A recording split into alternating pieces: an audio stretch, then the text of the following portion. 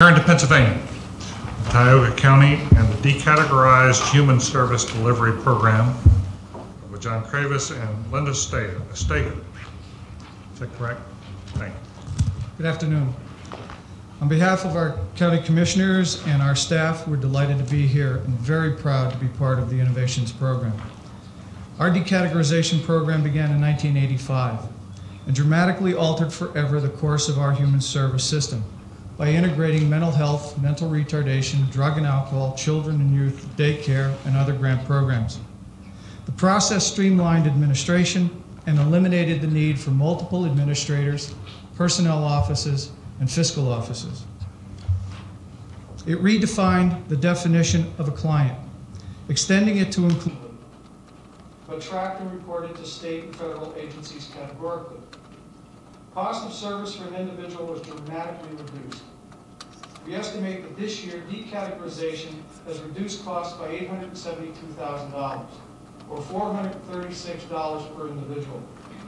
Over 12 years, we have saved approximately $8 million. A tracking system for child abuse reports, and in the last 2 years, we've seen an additional 6.4% reduction in injuries to children.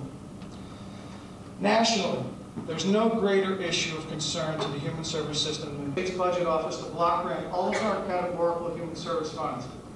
Block granting further enhances replicability, and for us, further reduces administrative costs. On behalf of our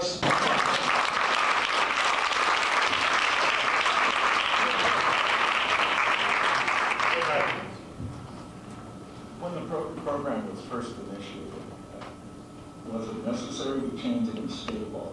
Has always been as good, to be as good as we would have been, categorically, but in this new system, very, very good. Was there a duplicative structure at the state level? Yes. In Pennsylvania,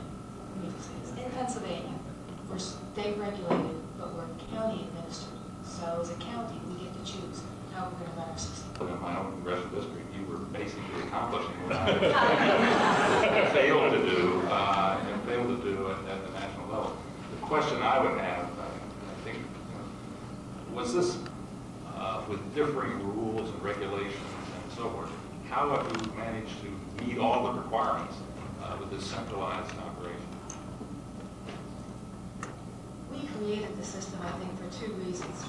Judge Kemp, who was our president judge, he's our senior. So our initial impetus really was to create a system that would be user-friendly and that people could access services and expanded services in our system. We're a six-class county. This is that's become then our practice. Our caseload sizes are regulated by our child welfare system. 30 families to one caseworker, and that's been our standard. That generally amounts to 45, 50 folks, but 30 families, and that's a good number. You familiar with Washington State's home bill?